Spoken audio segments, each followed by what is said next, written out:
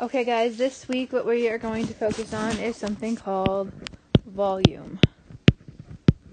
Okay, and volume is pretty easy. It is going to kind of build on what you learned in 5th grade. Volume is going to be using a formula. Volume is equal to length times width times height. The major difference between 5th grade and 6th grade volume is in 5th grade you didn't use fractions or decimals when you calculated volume. You used whole numbers. Well, in 6th grade you're going to use fractions and decimals when you calculate for volume. You also will be given the volume at times and length and width and have to solve for height, or you might have to solve for length, or you might have to solve for width, things like that. And you know how to do that because you just finished up that unit on algebra. So we're going to go through some examples of volume and how to solve for it in this lesson, in this instructional video. Okay, let's take a look at a few examples for volume. Okay guys, let's take a look at this rectangular prism. We know it's a rectangular prism because it does not have all the same dimensions, right? If it had the same dimensions, it would be a cube, but we don't have that here. So the formula for volume for a rectangular prism is volume is equal to length times width times height. Okay, so we have our length here, right? Length, width, height. Okay, so we're going to plug in the values that we have and that we know. So I'm going to keep my volume is equal to 4 1/4 times 2 3/4, that's my width, times 5 for my height. Now when we multiply fractions, we have to convert them into when we have mixed numbers, we have to convert them into improper fractions in order to multiply them. So we're going to rewrite it again. Volume is equal to 4 times 4 is 16 plus 1 is 17. So we're going to change 4 1/4 into 17/4. Then we have 2 3/4. We need to change that into an improper fraction. 2 times 4 is 8 plus 3 is 11. So that's going to be 11/4 times, and now when we have a whole number and we're multiplying fractions, we have to put our whole number over 1. Okay? So now our next step is going to be to simplify this. So I'm going to multiply my denominators first because it's easier. 4 times 4 is 16 times 1 is 16. So my denominator here is going to be 16. Now, you're allowed to use a calculator, and we encourage you to use a calculator and do your work carefully. So 17 times 11 is 187. 187 times 5 is 935. So we end up with 935 over 16. Now that's an improper fraction, so we have to simplify that into a mixed number. So we're going to take 935 and divide that by 16. 16 goes to 93 5 times.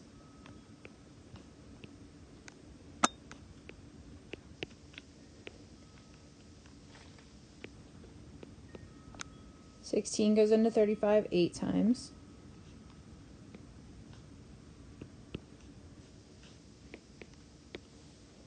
I'm going to regroup. And I get 58 7/16 for my volume. Volume is equal to 58 7/16 centimeters cubed for my answer. Okay, so there's that one. So we had our formula. Volume is equal to length times width times height. Then I filled in the values for what I knew. I knew my length, my width, and my height. Then I converted my mixed numbers into improper fractions. Then I multiplied my denominators. I multiplied my numerators. I got an improper fraction.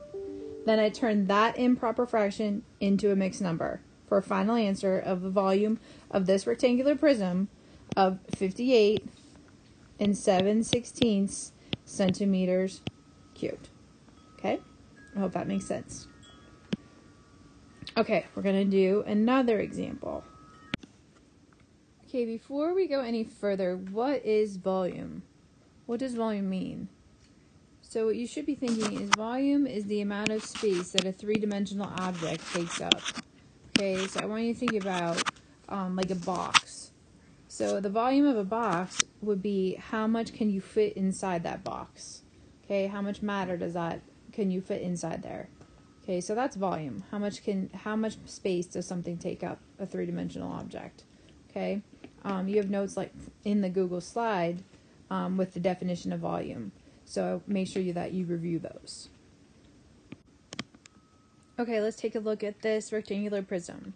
So here you see that the volume is given to us. So the volume is 75 inches cubed.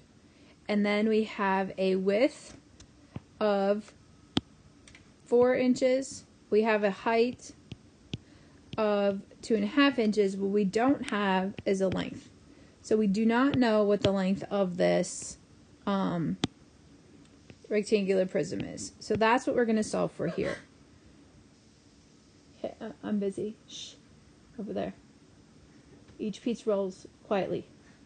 Okay, so let's work this out. So the very first thing we're going to do, again, is we are going to list our formula.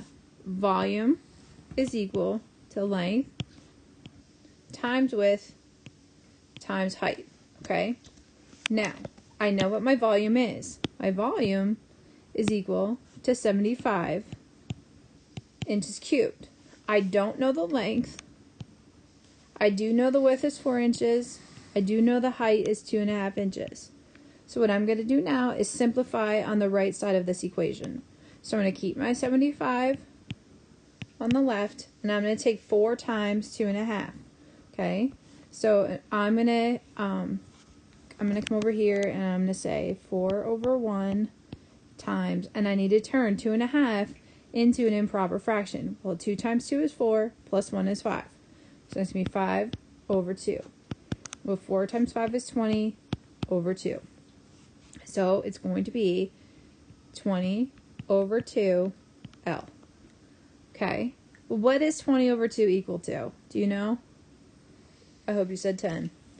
So I'm going to rewrite that again, and I'm going to say 75 is equal to 10L. How do I get L by itself? 10L, that should signify to you that that is multiplication. So what you're going to do is divide. How do we undo multiplication? We use inverse operation, which is division. We're going to divide by 10 on both sides, right? Okay, so because this problem is in fractions, we want to make sure that our answer is also in fractional form, okay?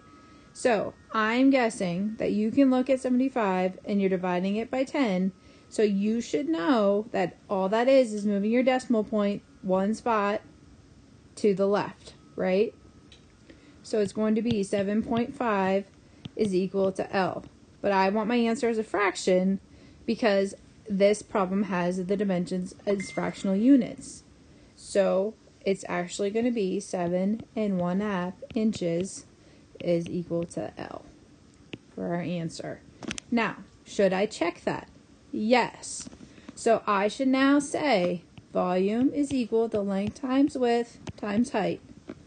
Volume is equal to 7.1/2 times 4 times 2.1/2. Okay? So I'm going to check that out. And if I'm checking that, if I were you in a calculator, if you know that 1/2 is 0.5 as a decimal, I would just take 7.5 times 4 times 2.5 in a calculator. I do get 75 inches cubed for my answer. So this problem checks out. We are correct. Okay? Okay, I want to talk about one more thing in this video. So I told you the formula for volume is length times width times height, and that is true. There is one more way, one other formula that you can use to find volume. Volume can also be found by taking the base area of an object and multiplying that by the height. So I just kind of want to show you what that looks like, okay? So I'm going to You know my drawing skills. Here we go. Here we go. Look at that. I should have been an art teacher. You guys are missing out. So here we are. Okay.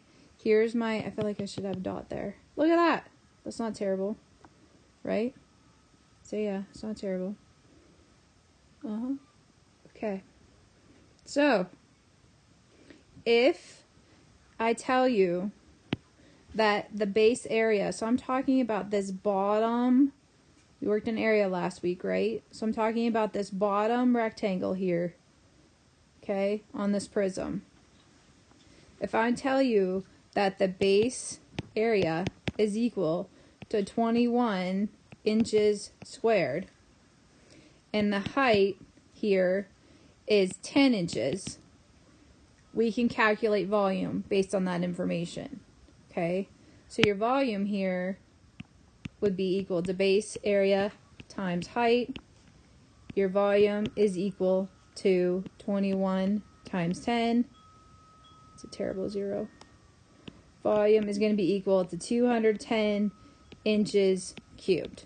Okay, because if you think about it, how would base area here be calculated? Well, you would multiply length here times the width, right? Length times width gives you area. So base area is the same thing as length times width. So that's just one more way that you can find volume. And this is another formula that can be used to calculate volume.